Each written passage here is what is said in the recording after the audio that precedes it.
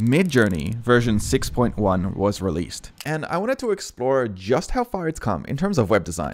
There's a bunch of improvements to quality, speed, text, and image coherence, and I'm interested to see if this is all hype or if there's a significant update to help me redesign better websites. So here's the question: is this version of MidJourney better than the last? In this video, I'm going to cover it in 3 parts. First, I want to quickly summarize everything that's changed or improved so we can have a look at things like the new alpha version of the website that was released. Second, I want to explore these in depth, see exactly how they've changed with examples and prompts that you can use. And third, I want to see how MidJourney has come in terms of utilizing it for web design. What kind of improvements are there to things like creating logos, text, and illustrations?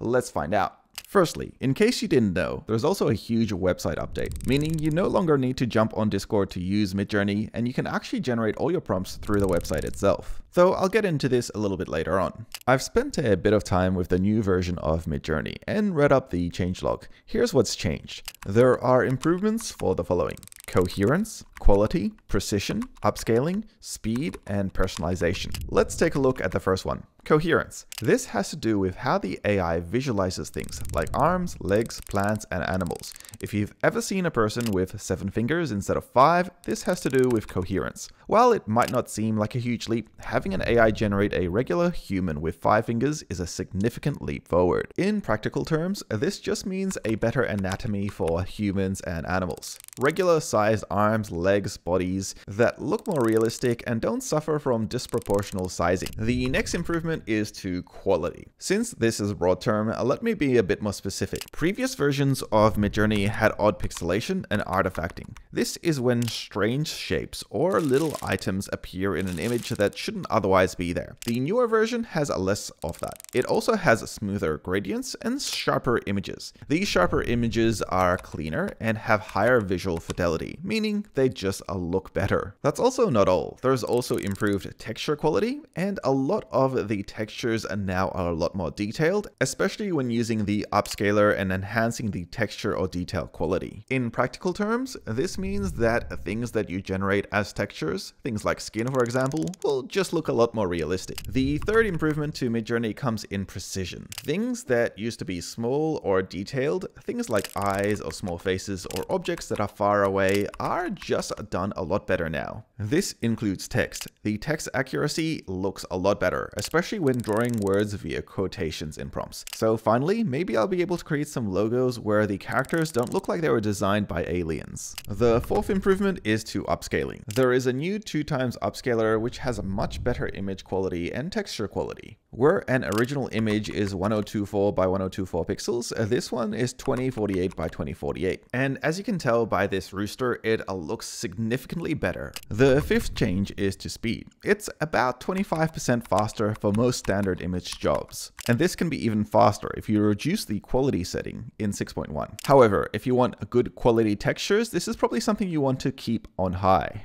And finally, personalization. MidJourney allows you to create personalized images based on your own preferences. This is done through a ranking system where first you go through a number of images and select which ones you prefer and which ones you don't. After this, you can use the --p code in order to have personalized entries. So let me start actually using MidJourney 6.1 and seeing how it goes in terms of web design. What I found is that it's still not that great at creating web designs from scratch. Instead, it places them inside of products. Products like this inside of an iPad or an iPhone or even a computer screen. It isn't as useful if I'm trying to get inspiration for web design, but at least it's something. Let me show you an example. I put in a web design for a coffee store with a landing page, and instead of getting a web design with a landing page, I just got these images of coffee cups inside of a store. Now these would look amazing as an image on a landing page, but it isn't actually a design or a web design. I did test out lots of different types of prompts. One that kind of worked was this one for a clean minimalist wireframe for a website landing page. And while it looks usable, even if I upscale it, there's really just not enough for me to utilize a design like this. And it's better better off me just creating my own. So if you are intending to use MidJourney for web design, this is what I recommend.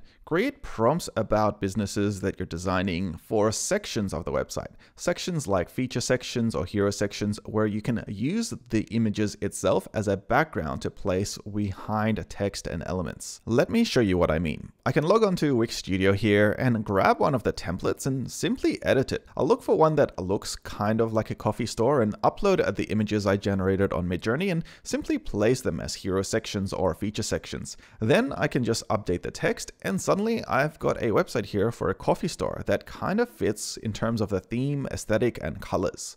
The same can be done for icons or illustrations, like these ones here that look like they're drawn with a pencil or a pen. I can simply create a prompt that describes something similar, but instead for a coffee store, and then use these images inside of the web design. There's different ways to remove the background and change the color, but let's have a look at another really cool feature. This is being able to use an editor directly inside of the website. This editor actually lets me cut out or change different objects that are already in a scene and modify them with prompts.